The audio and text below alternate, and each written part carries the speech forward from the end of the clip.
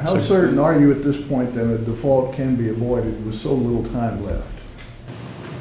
Well, I'm absolutely certain because you have the 95% of the members. I shouldn't. I won't put in a number. An overwhelming number of the members of the Congress know it would be a disaster. You said you're certain there won't be a default. Are you willing to take unilateral action, like invoking the 14th Amendment, to make sure that doesn't happen? Well, the question, I have been considering the 14th Amendment.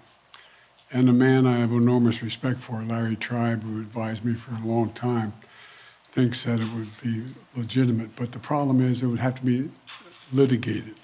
And in the meantime, without an extension, it would still end up in the same place. I'll be very blunt with you. When we get by this, I'm thinking about taking a look at months down the road as to see what the court would say about whether or not it does work. Yes, sir. Mr. President, do you trust Kevin McCarthy? I trust Kevin will try to do what he says. I don't know that, I don't know how much leeway Kevin McCarthy thinks he has in light of the fact, and I'm not being a wise guy when I say it took 15 votes for him to acquire the speakership. And apparently he had to make some serious concessions to get it from the most extreme elements of his party.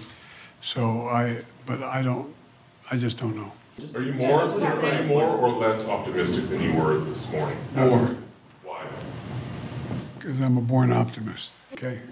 Title 42, is the United States ready for the surge of people that's going to come across the border starting later this week?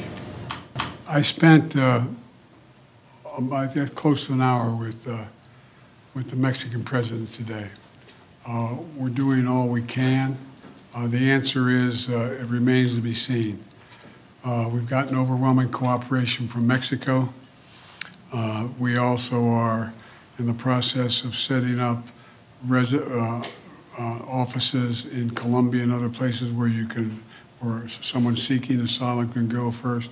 So, but it remains to be seen. It's going to be chaotic for a while. And as an example, as I raised in the meeting, when they said, well, we're going to cut and no spending more money. So what the hell happens? If you cut, you're going to cut people at the border? You're going to cut agents at the border? We need more at the border, not less at the border.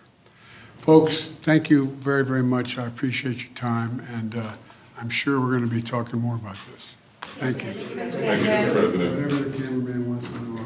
Thank you very much. He wants to know if the U.S. defaults, will you be able to say that you did everything in your power to avoid it? I promise you I will do everything in my power to avoid it. Thank you. Mr. President. That door open. Okay.